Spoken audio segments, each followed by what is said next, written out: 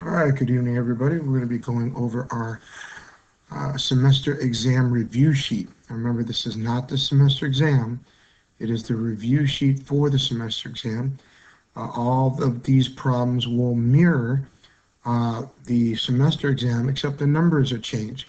So it would be the same type of problems, but it will not be the exact problem. But if you can do these, you can do that.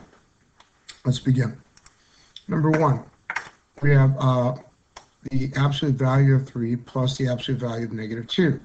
Well, the absolute value of anything is how much it's away from 0 on the number line, which means all of my numbers turn positive. So this is really just 3 plus 2. That's going to equal 5.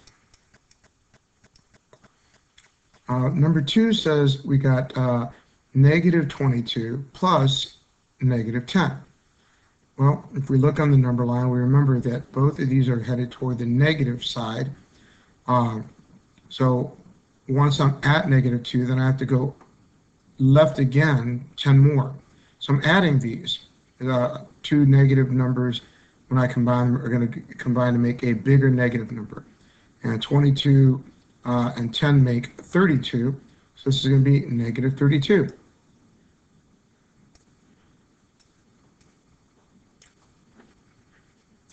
Number 3, we have to remember that a negative times a negative makes a positive. So -14 minus a -6 is really -14 plus 6. Let's see, -14 plus 6 is, well, we have to remember that we take our big number, which is -14, subtract our small number, which is 6. It's a positive 6 now because a negative and negative make a positive. And we'll subtract them since they're opposite sides, which leaves us an 8. But we have to keep the sign of the bigger number. So our answer is going to be -8. Evaluate the expression if x is -2. Well, if x is -2, we'll put it above it. Z is going to be -4, so we got a minus -4. And then plus, well, y is 3, so 3. And if we combine these, we see that we've got a negative, well, negative times a negative is a positive. So this is really, it all equals -2 plus 4 plus 3.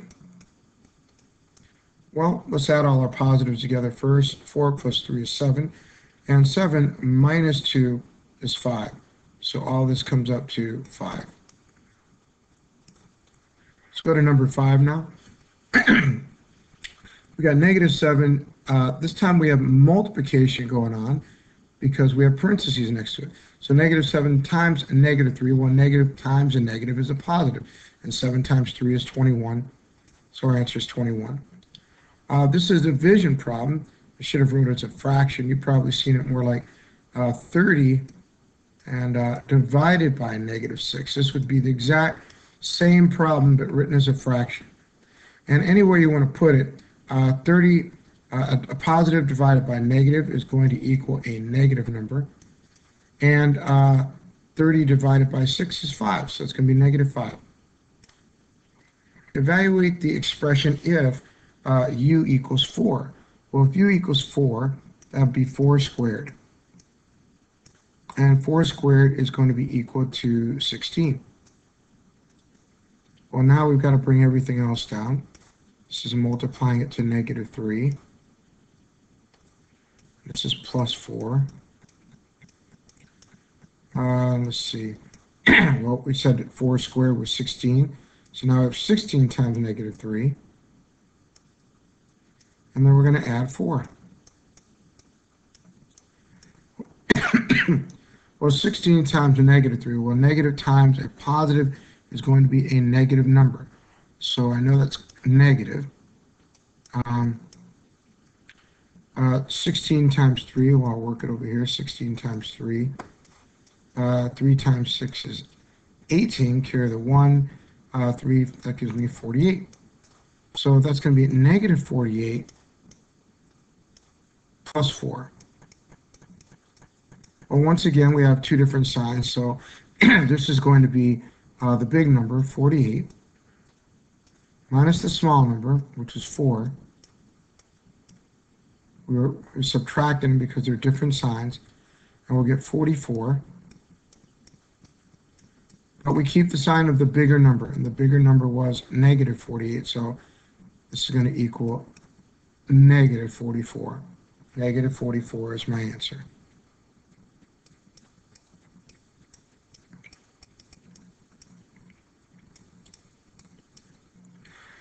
All right, which of the following has the greatest value? Well, to do this, remember every fraction is really a division problem, so we'll just get our calculator out here, and we see that we've got 5. Well, first of all, let's notice they're all negative signs, and we have to remember when we're dealing with the number line, and we get to negative numbers,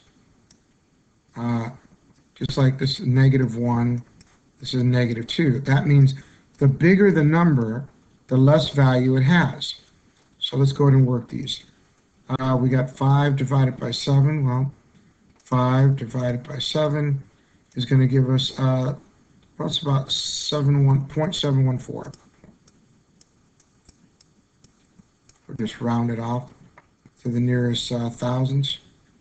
Okay, the next one is 7 divided by 8. And that's 0.87.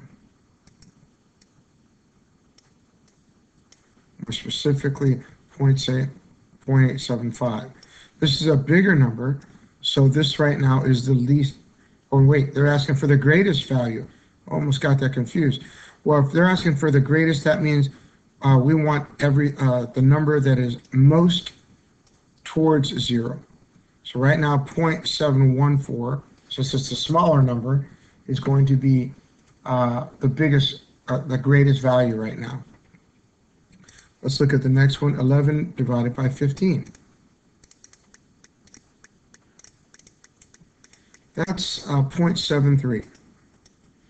And once again, 0.71 has got it. And 7 divided by 10, I don't even need to do that, that's 0.7. But I'll prove it in the calculator. 7 divided by 10, 0.7.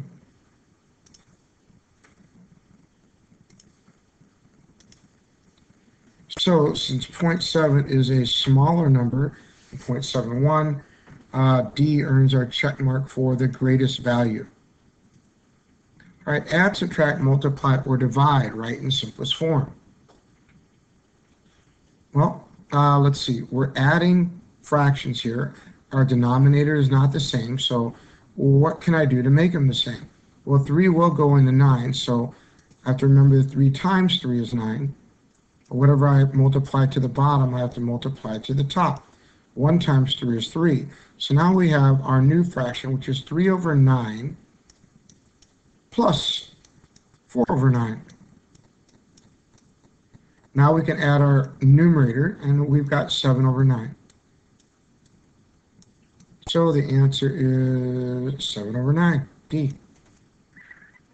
Number 10, we got 4 2/3 minus 3 1/4. Well, let's go ahead and turn these into improper fractions, or first. So we got 4 times 3, that's 12, plus 2, 13, 14. So this is really 14 over 3. And now we've got 3 times 4, that's 12, plus 1, that's 13. So this is really 13 over 4. And now we've got to go ahead and turn these into common denominators. Well, the common denominator between, let's see, the lowest common denominator we can make is going to be 3 and 12, 3 times 4. Well, we have to multiply 3 times 4 to get 12, and that means we'll have to multiply 14 times 4 as well. 14 times 4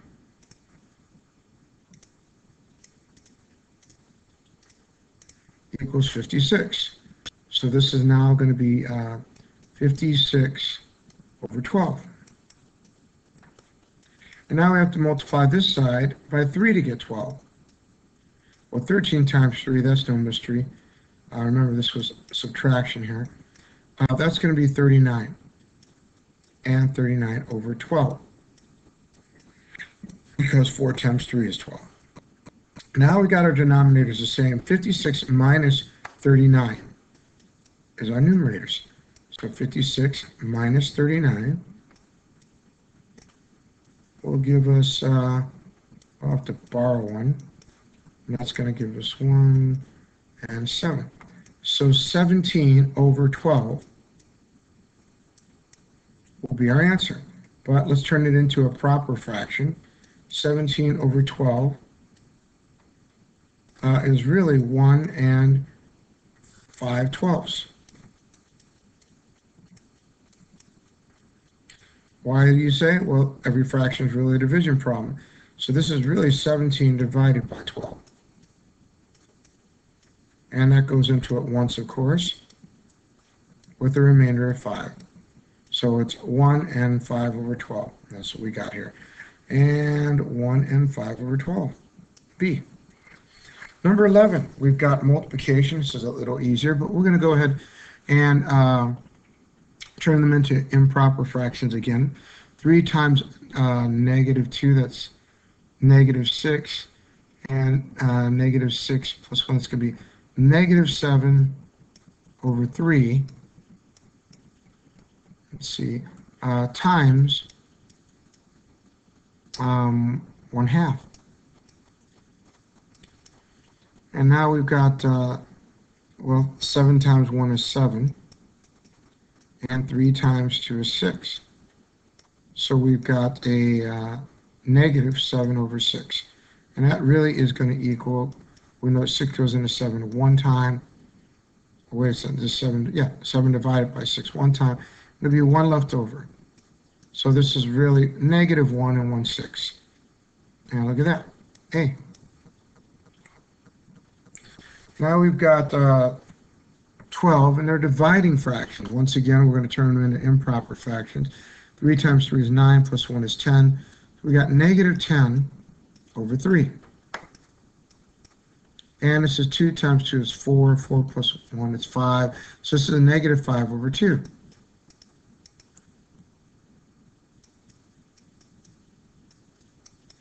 And now we have to remember we're dividing a fraction by a fraction, and we have to use KCF. That means we're going to keep the first number, change from division to multiplication, and then flip the second number. So let's start out. K, keep the first number.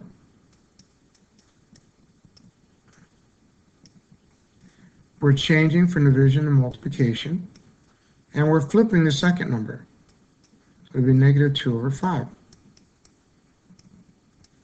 Now, negative times a negative is a positive, so I know my answer is going to be positive. 10 times 2 is 20, and 3 times 5 is 15. And now it's very easy to see that we have, well, 15 goes in there one time, let's see, with 5 left over. That would be 5 over 15, so that would be 1/3. 1 and 1/3 should be our answer. Number 13, write and solve a percent proportion to find out what number is 660% of 90. Well, remember, when we're dealing with percents, you move our decimal back 2 spaces. 1, 2. So this is really 6.6. And we multiply it to the number that's there. So times 90. 6.6 times 90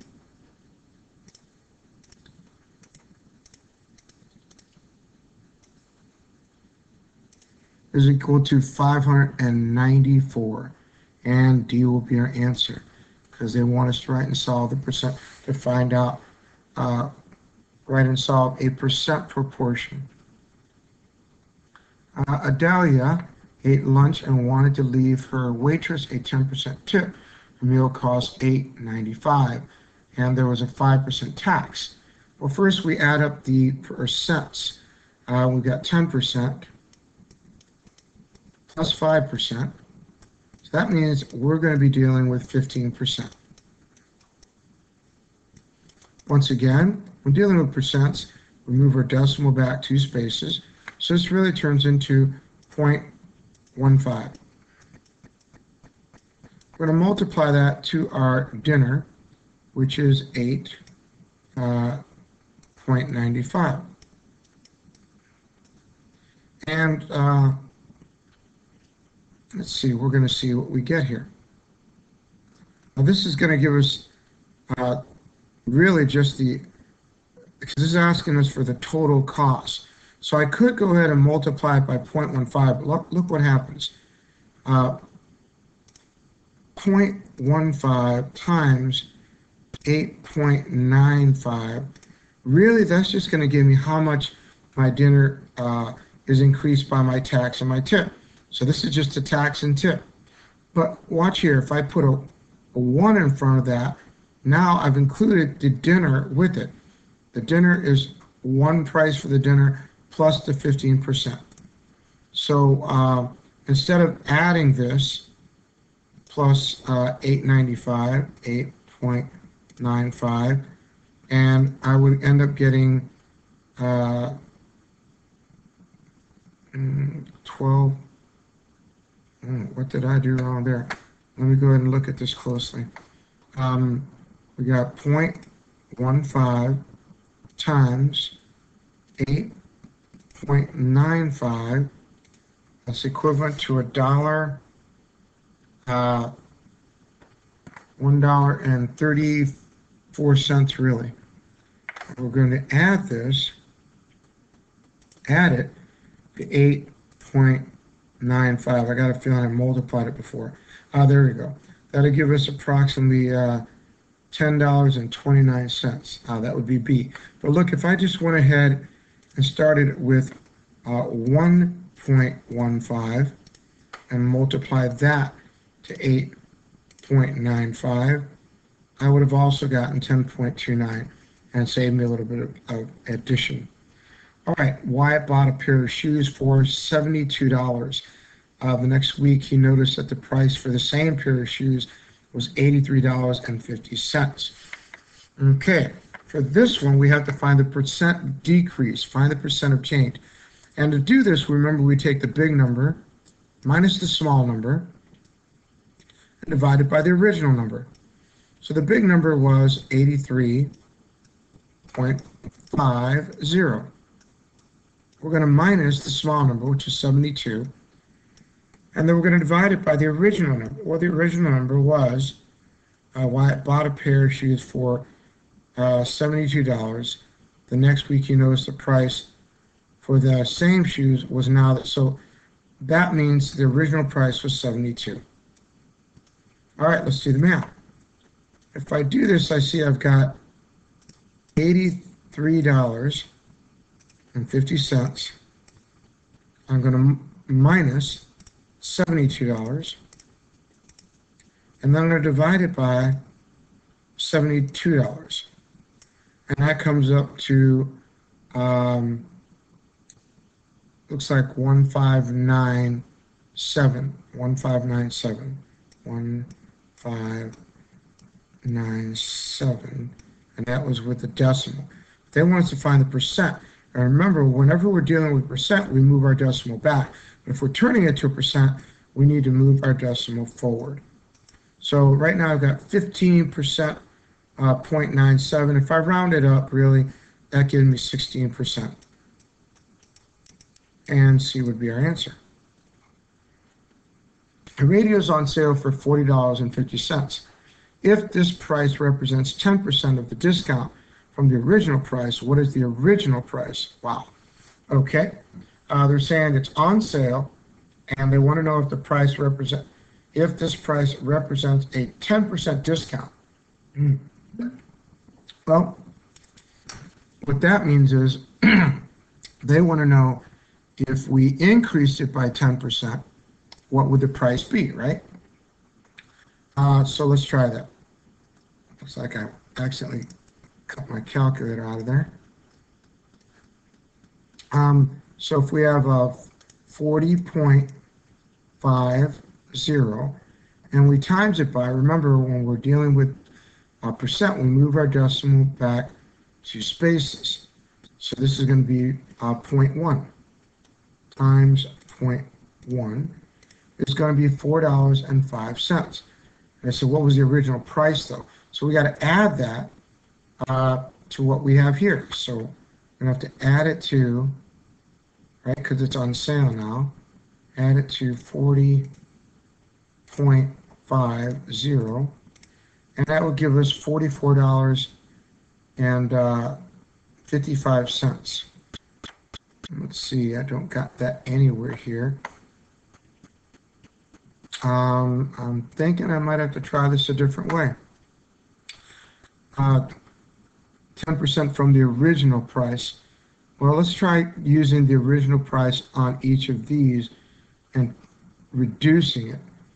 That might be the better way to go here. So if I did that, this kind of already tells me if it's a discount price and the original price has to be bigger than this, that means it has to be A or B. So I guess right now it's B, but let's try this. Let's try 55.56, and we're going to multiply it. Let's see. We need a 10% discount times 0.10, and that's $5.50. Okay, so we're going to subtract that from $55.56. All right, and if we did that, 5.56, and we were to go ahead and subtract 5.56, all right, that's, yeah, 5.55, okay, that's going to give us 10, that's 50. But as we can see, that's not going to go ahead and be 40.50. So let's get rid of this one and let's try B then. If I do B, that means I got to take $45 and multiply it to 0.10. That's going to be $4.50. So if I take, let's see, if I take 450, that's got to be, yeah, that's got to be it. Because if I was to take $45 and minus 450 from it,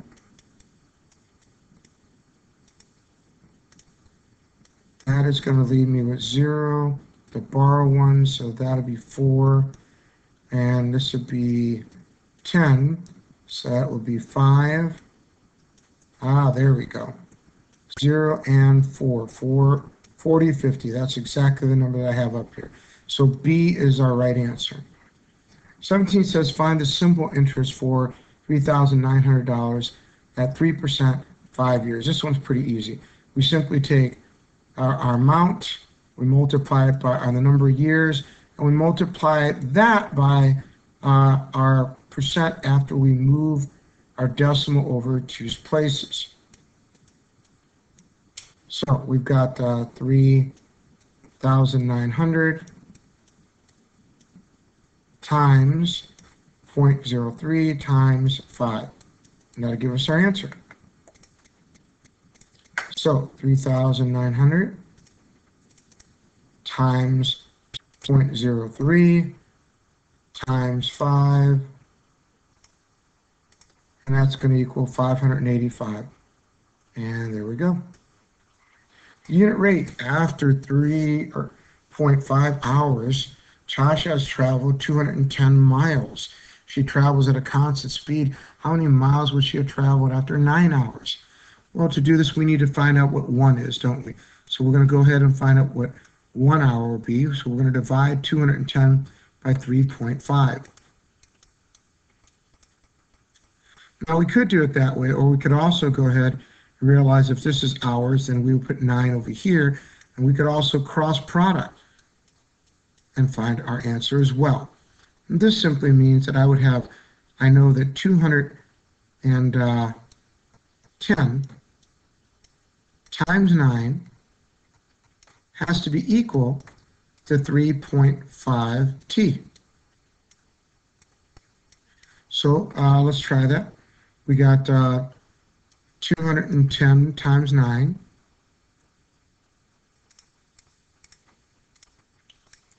And that's going to equal 1,890. 1,890.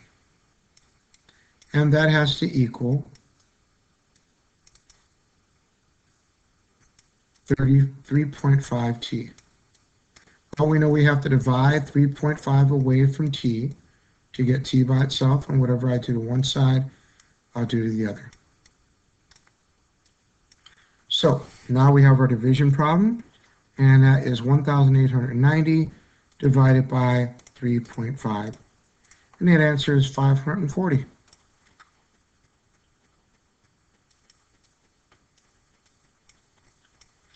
And since we're talking about miles, it would be miles. All right, what is the solution of this proportion? Well, we just did one just like this a second ago, didn't we? Now, we could have gone by rates over here and divided 210 by 3.5 and then multiplied it to 9, but we went that route. So let's just do the same thing over here. We know that 3 times 24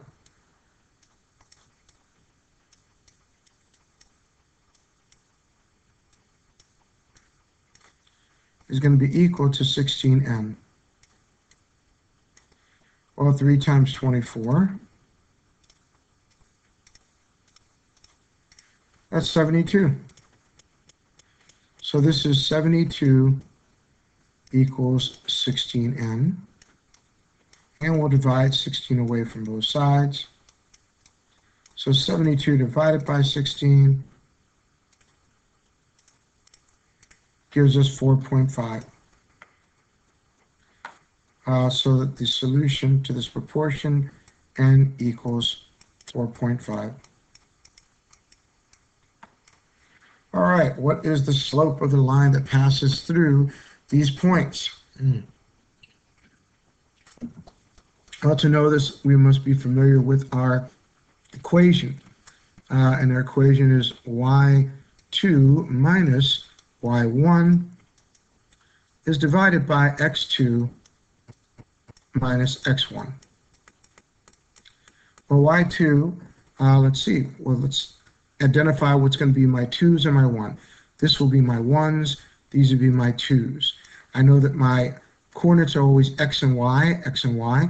So let's see if I did that. That means, well, here, let's try this for a second. E will be 1, F will be 2, and this is going to be x and this is y. This is going to be x and this is y. So now we can see very easily that y2, y number 2 is negative 6. So that's negative 6 minus y1. y1 is negative 4, so minus negative 4. And that's going to be divided by x2. Well, x2 is 2. And that's going to be minusing x1, which was negative 1. So minus negative 1. Well, we got negative times a negative, and that's a positive. So now we got negative 6 plus 4. Over, well, negative times a negative is a positive, so that's 2 plus 1. Well, negative 6 plus 4 is negative 2. And 2 plus 1 is 3. So our answer is negative 2 over 3. And here we are, B. 21. The table shows the cost for ordering a certain number of tacos. What is the value of y if the cost varies directly to the number of tacos ordered? Well, if we do this, we know 2.4 divided by 2 is going to be 1.2. 3.6 divided by 3 is going to be 1.2. 4.8 divided by 4 is going to be 1.2. So that means we can just multiply 1.2 to 6 and get our answer. 1.2 times 6 is equal to 7.2. So y will equal 7.2. But since they're talking about money, it's going to be $7.20. All right, the graph shows the amount of pages Amy reads each hour. Select all the statements that are true. The graph shows a direct variation. Well, this is a direct variation. Everything's going upward. It's a positive angle. So that is true. Then it says the graph shows no direct variation. Well, that's obviously not true because no variation would be it's all over the place. It doesn't go down, doesn't go up, doesn't go straight. It just goes everywhere. And that's not true. The next one says it's a constant of 50 pages an hour. Well, every hour, as we can see, is 50 pages. So that's true. The line is straight and passes through the origin. Well, there's a straight line and passes through the origin. So A, C, and D are correct. Number 23, write each expression in simplest form. Well, we just need to combine like terms here. 19 plus 4 are like terms because they're both numbers. And then 11n plus minus 16n are also like terms. So 9 plus 4, that's going to give me 23.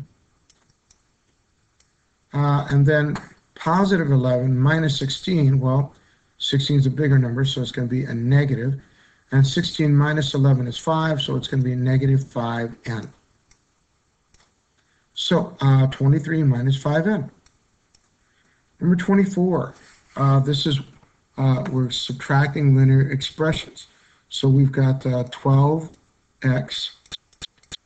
plus 17, and we're just going to take this number here and put it underneath, but we're subtracting it, or minusing it. So all these numbers, since they're going to, on the outside of the parentheses, are going to be multiplied to a negative, and we could just pretend there's 1 in front, so it's negative 1. Well, negative 1 times negative 20 is going to be a positive 20x. And a negative 1 times a positive 20 is going to be a negative 20. And let's go ahead and work these now. 17 minus 20, well, that's negative 3. And 12 plus 20, well, that's 32x. So 32x minus 3 would be our answer. Next it says factor. That means we got to find out what is inside each of these. And if we do, we can say we can break down 36x by saying it is, let's see, 6 times 6. 6 times 6 is really, well, 6 can be 3 times 2, and that means 3 times 2 again. And then we have x times x. So 36x equals 3 times 2 times 3 times 2 times x. Then it says 6y. So 6y is really just going to be 3 times 2y. Well, we see that we have 3 in common, and we also have a 2 in common. That leaves us, let's see, 3 times 2 is 6. That means our greatest common factor is going to be 6. What's left over on the top now? 3 times 2 is 6 times x. That means 6x will go here. And y is left over here, and it was a negative 6y, so it'll be negative y. So our answer would be 6 times 6x minus y. 6 times 6x minus y, B. Use the properties of equality to solve each equation. Well, if I was to go ahead and solve this, I'd have to realize that I want a by itself. To do that, I have to multiply this to its reciprocal, which is 5 over 4, right? Because if I multiply 4 over 5 to 5 over 4, then they cancel each other out. But whatever I do to one side, I have to do the other side. So I'm going to have to multiply this to 5 over 4. Now, 3 times 5, that is going to be 15. And 7 times 4, that's going to be 28. And 15 over 28, I believe, is going to be our answer. Yeah, I don't see reducing that. 15 over 28. Next, we have 27. 27 is 2c minus 24 equals negative 30. Well, first, let's get rid of the 24 by introducing it to positive 24. Whatever I do to one side, I have to do the other.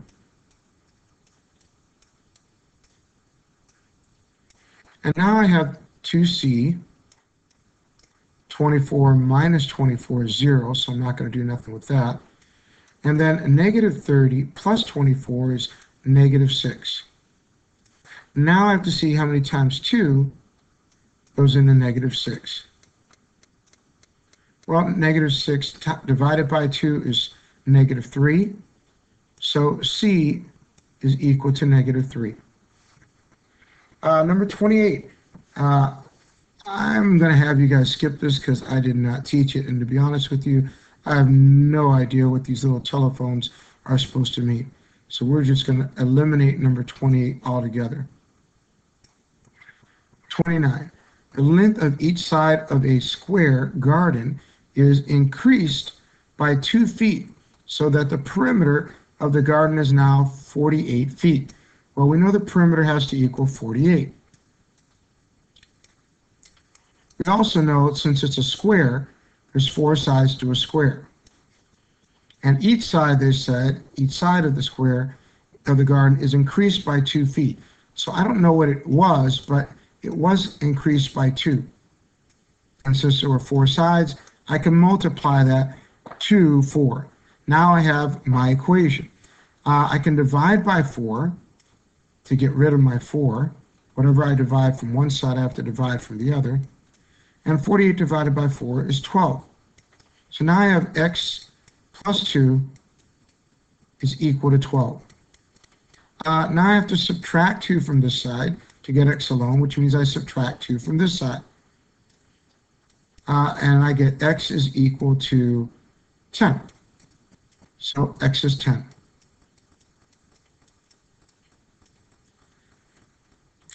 All right, and the last one is 30. Once again, this is really a 2-step inequality equation. I'm going to add 6 to this side to get rid of it, which means I'll add 6 over here. 22 plus 6 is going to be negative 16. So now negative 16 is bigger than negative 4q. See, this turned to 0, so I didn't put it over here. 4q carried over. The signs stay the same. And negative 22 minus 6 is negative 16. Now I have to see how many times a negative 4 goes into negative 16. But before I even start that, I have to remember the minute I divided by a negative number, my sign has to change. Well, negative 4 divided by negative 4 is 1, so I have q by itself now. Negative 16 divided by negative 4, negative divided by negative is a positive, and 16 divided by 4, that's 4. So I know 4 is less than q. So q is bigger than 4. So I look at these and I see that 4 is over here. Since q is bigger, D is my answer. All right, that was all of your review. Hope it helps you prepare for the test. And good luck.